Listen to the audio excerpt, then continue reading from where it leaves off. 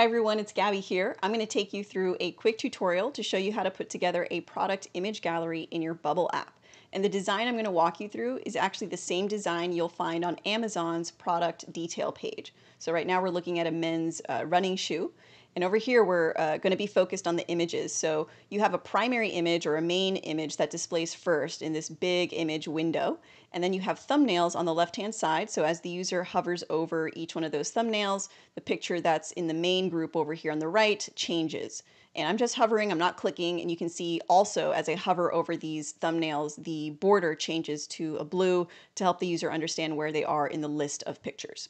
So we're going to replicate that here in our Bubble app. So I have this left side and the right side, and again, as I hover over these images, the right side changes, and I've got one extra piece of functionality here, which is I'm also seeing a unique caption appear underneath the image that's going to change as I move through these different pictures. So you have the ability to show an extra description or a caption of some kind. So let's jump into the editor to see how this all came together. I'm going to walk you through the data structure first.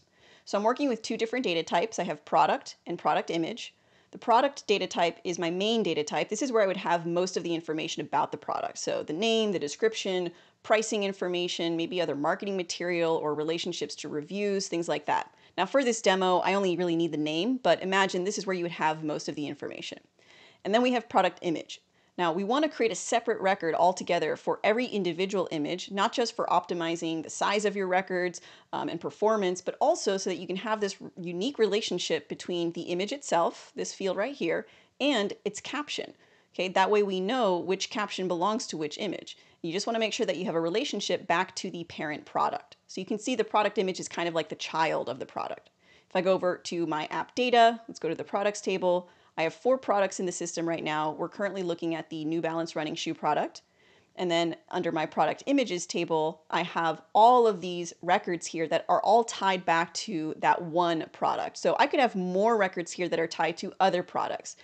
You can imagine that if a product has even just 2 pictures, right? If all of your products had just 2 pictures, your product images table is going to be double the size of the products table, because we're going to have separate records for each individual image. So you can see how we're organizing this here.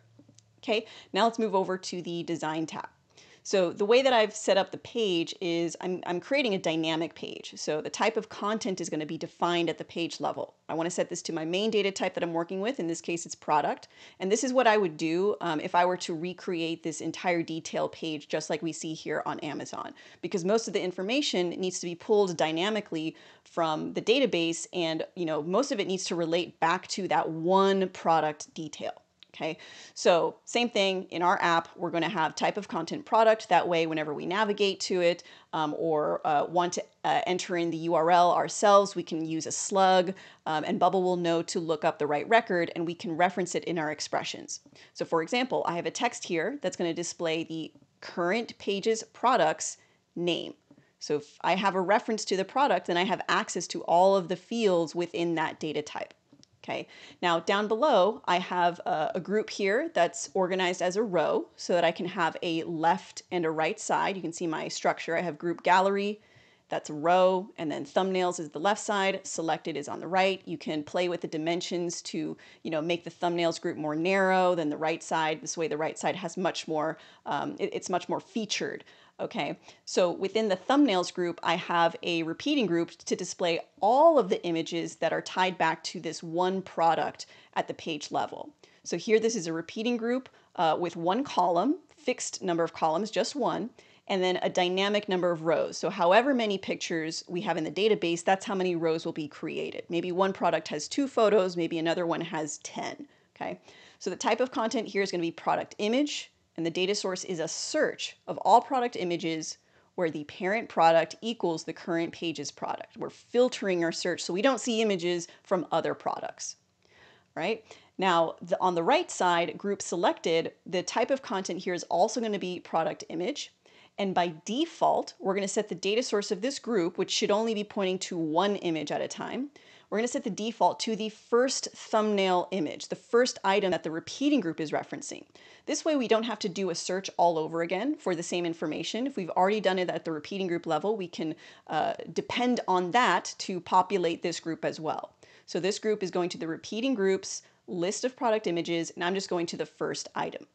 Okay, so this group selected is set up as a column. So I have the, just show you here in the layout, this is a column.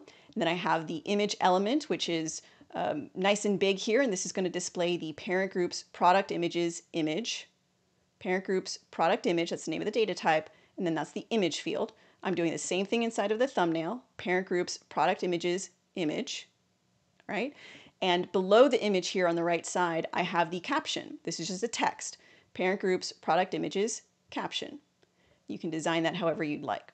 All right, so that's to display everything. If you just did this, you will, and you had records in your database, of course, you will be able to see all of that information. Okay, real quick here. If you're finding this helpful, we have so much more to teach you over in our free extended workshop at coachingnocodeapps.com/workshop, where we'll guide you through our 4-phased approach for going from idea to app. So if you're looking for a start to finish guide, go ahead and register for that workshop right after this video. You'll get immediate access. For now, let's get back to our lesson. Now we're going to go through the interactivity of hovering over the different images on the thumbnail group and have that reflect over here on the right-hand side. Now we're going to get the help of a plugin called Visibility Detector so that we can get this hover effect here. I'm going to go over to my plugins list.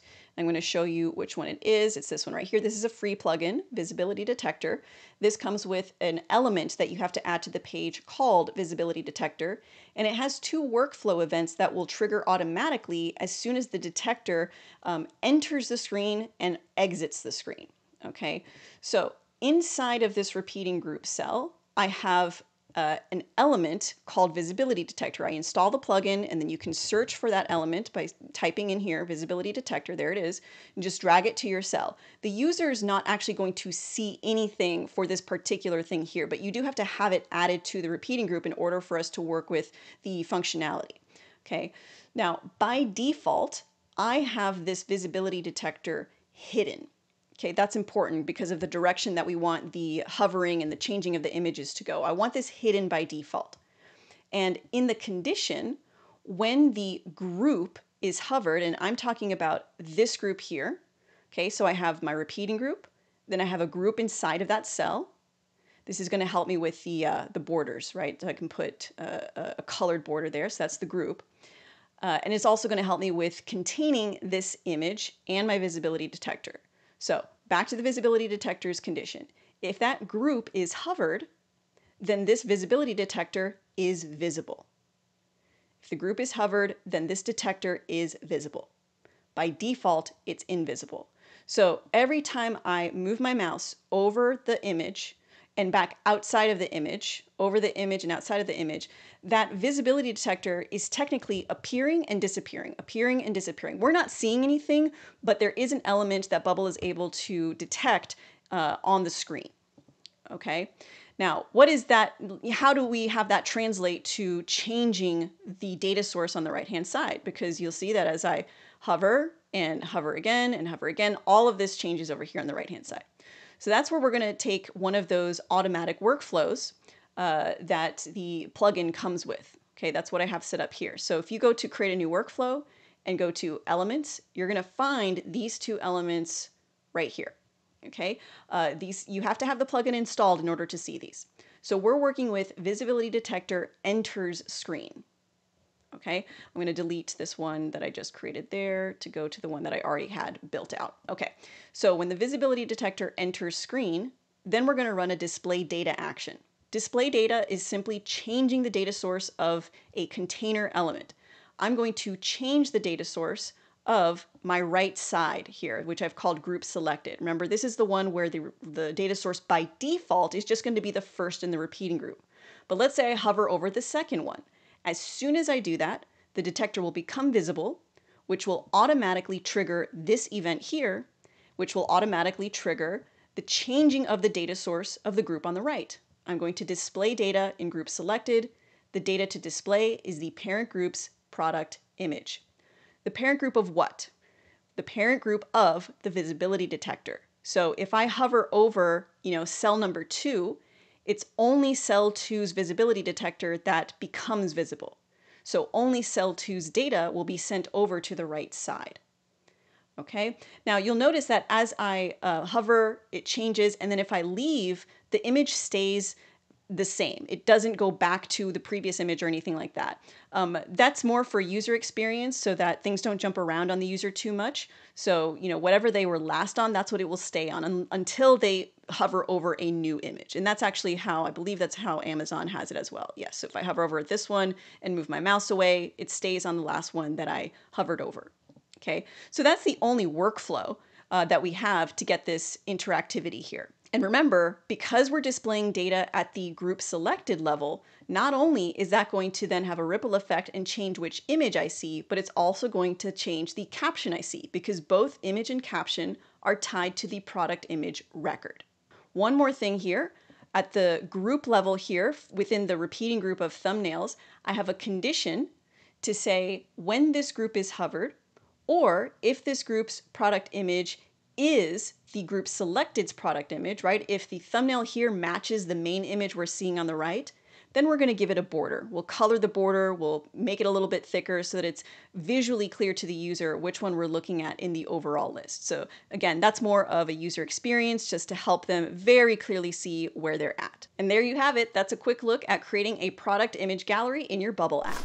All right, I hope that was helpful. And if it was, don't forget to register for that free extended training over at coachingnocodeapps.com/workshop. You'll get immediate access as soon as you register. And the link for that is in the description below. Okay, happy building.